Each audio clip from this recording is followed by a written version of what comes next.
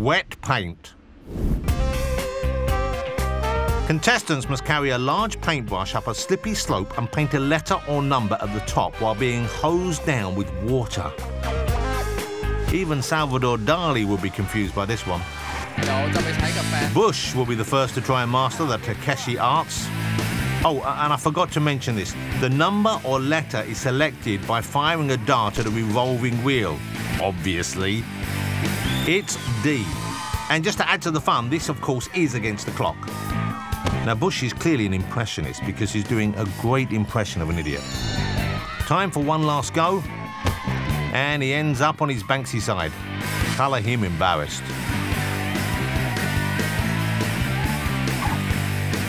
Next, we're going for A.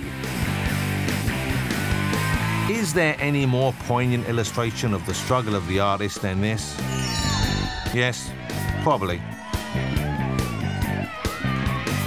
He's trying to be Takeshi's Vincent van Gogh, but he ends up Vincent van Gogh.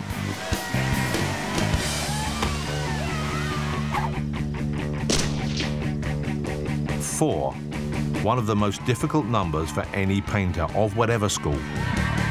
But he's taking this on with the confidence of a graffiti master about to tag a tube train.